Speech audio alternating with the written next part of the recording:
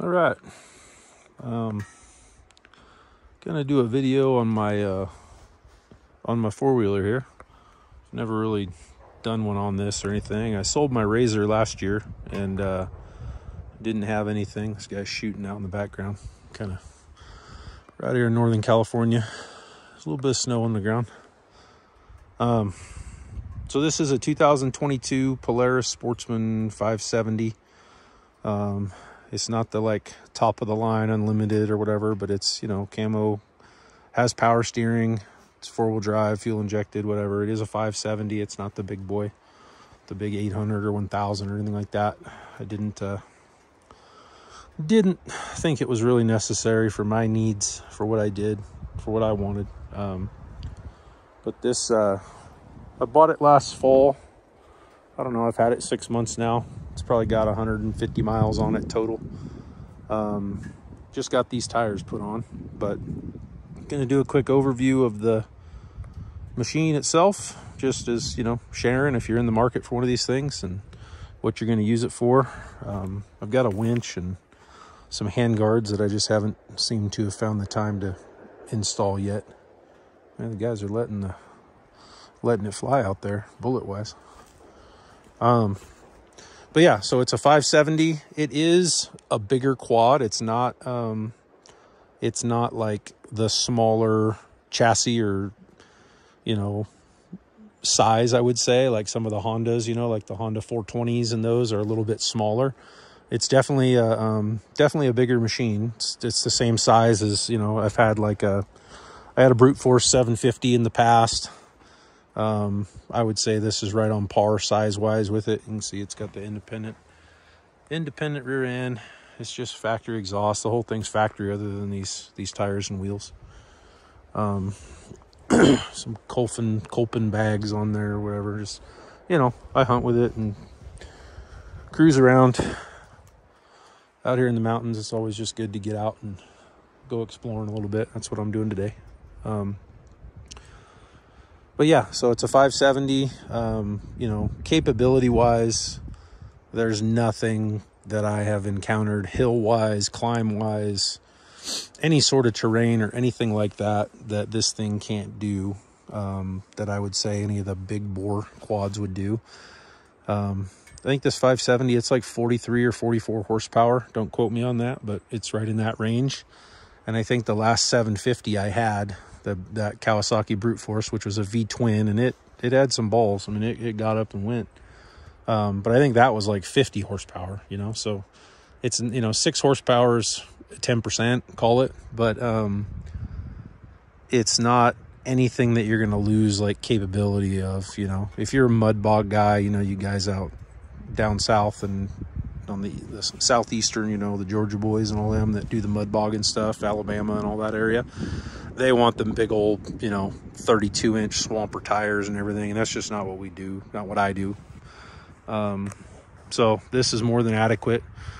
I would say the one downside of it, if I'm going to do a cons list, there's just a couple things that Polaris, you know, for these things are like $9 grand. They're not cheap.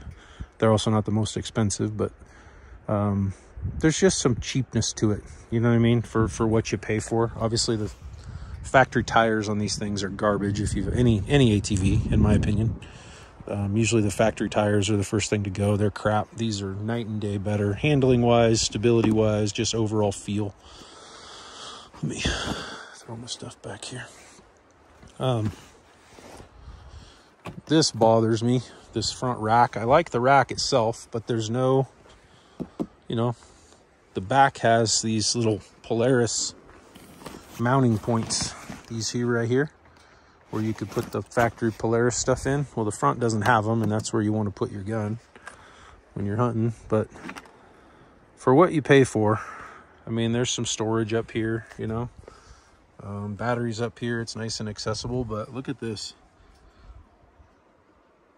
Just all plastic crap, plastic hinge, you know, like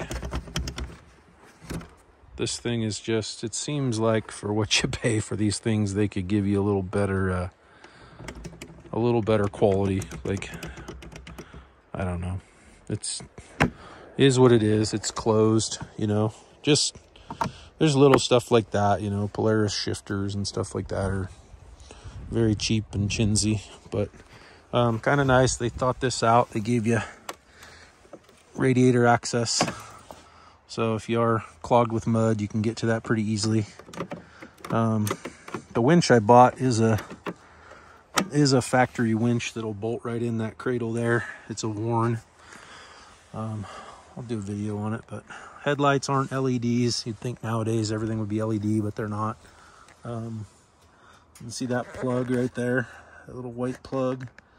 That's part of the controls for the winch. It'll go to it, and then they do give you a little factory plug in here for your in-out on your winch control that'll go right here. So what I really love about this quad is how comfortable it was. I was dead set. I thought I was going to buy a Can-Am. I was looking at a Can-Am.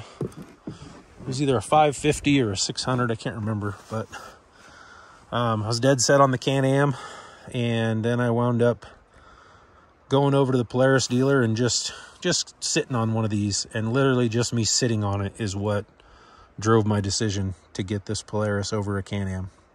The ergonomics of it, where the bars are, the seat. This seat is absolutely the most comfortable ATV seat I've ever been on. And I've had, I don't know, 5, 6 of these things over the years. Night and day over the Can-Am, way better. Gas tank here. Now, one thing that is nice, they give you a 12 volt. This is what I was getting at. Has a built-in trickle charger. So your normal little battery tender just plugs right in there, which is nice, you know, if you're like me and this thing might sit for 2-3 months at a time, you know, and then you go and use it a bunch and you want your battery to be fresh. So, you know, it's real simple. It uses the Polaris Razor, the same dash and everything. I'll start it up. Essentially starts with just a turn of this key right here.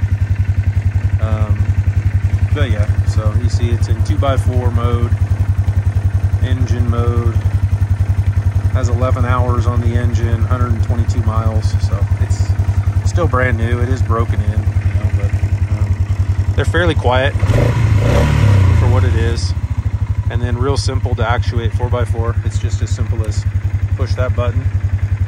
To the left is 2x4, to the right it goes to all-wheel drive, and it's either on or off. You just kill it, that goes to 2x4, pull it again, goes to all-wheel drive. You know, pretty much this thing goes everywhere in 2-wheel drive that I want it to. I've been impressed with the efficiency. My first hunting trip this last year, when I brand new, I had it for like 2 days. There's the sound again. Fairly quiet for a 570cc machine. It is a single cylinder. But yeah, the efficiency. So I did that first day hunting, I did like 60 plus miles, and you know, I'm doing fairly slow speeds. I'd say on average 10 to 15 miles an hour up and down trails and climbing and stuff like that, and it didn't even use a half a tank. So it's like a 5-point-something gallon tank. Jeez, it's getting windy. It's like a 5-point-something gallon tank, but yeah, it's all in all super happy with it. I knew what I was getting. I knew I wasn't getting the most powerful quad that's out there. So if you get in a 570 and you're expecting it to be a rocket or a speed demon, you know, don't expect that. It definitely goes, and it definitely will hold its own. I'd say if it struggles anywhere, it's on the bottom end. Top end is not a problem. It's just low end torque and things like that, but completely adequate for what I want it to do. And I've been real happy with it. I'm real impressed with it. You know, Polaris been around a long time. It should be very serviceable for years and years to come. So that's my 2 cents. Couple cons on a couple things I didn't touch on too. Sorry, I jump around, but this is the first power steering quad I've ever had. Super nice at low speeds. It's great. It is way easier. You know, if you've ever ridden for 4 or 5 hours on a quad, you know it does tire you out. I I wish it was progressive though. I wish the faster you went, the less steering assistance it gave you. It's just on all the time. And when you're doing 25, 30 miles an hour on fairly hard packed stuff down the trail, it's so light. Like I could steer this thing with a finger, which sounds great, but you're fairly disconnected. It's like you're floating. Like you could be on the bars and be moving like this and not even feel them. And they just, you know, it kind of does its own thing. So I wish the assistance was less, the more speed you picked up, kind of like adaptive power steering on a vehicle, where at slow speeds, it's the most assistance, and at higher speeds, it backs off and gives you a little bit more weight in the wheel or the bars. That would be ideal, but that's really the biggest knock on it, you know, is that. And then just some of the cheap flimsiness to it. But overall, it's really well-built machine. So if you're looking at a Polaris Sportsman, you know, they aren't cheap. They're a little pricey. Probably more power, a little bigger, a little more capable than like a Honda 420 or something like that. I'd put them on par with like a Rubicon 500 Honda. You know, I think Grizzly or Kodiak, they make a 450 that are a little bit smaller. But for a full-size quad, the 570 is definitely plenty of power. It'll go anywhere you need it to go, as long as you're not a mud bogger guy or anything like that. If you're just trail riding and, you know, stuff like this, you'll be just fine. So I know that's a little long and I jumped around a bit, but I don't know. Just wanted to put a thing out there. Hopefully it helps somebody.